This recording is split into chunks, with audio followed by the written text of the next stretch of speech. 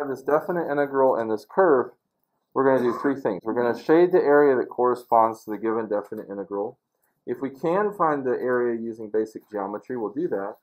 And if we can't, then we're going to try to figure out, well, can we give estimates? Can we say, I know that the area is at least this much or at most this much? I will do the first one with you. So we're looking for the integral from 0 to 4 of this 7. And so what we're actually looking for is from x equals 0 to x equals 4, what is the area between this function and the x-axis? So this is part A.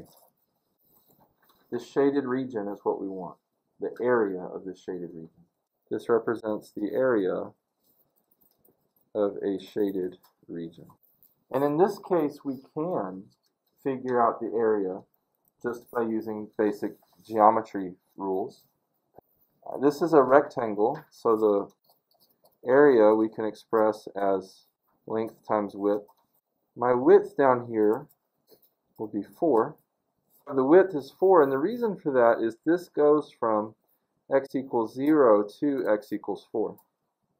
So that's a width of 4. And then this height would be 7, because this is a curve that has a height of y equals 7 whole way. So the reason that I can get away with this is that this is a constant function. The height never changes.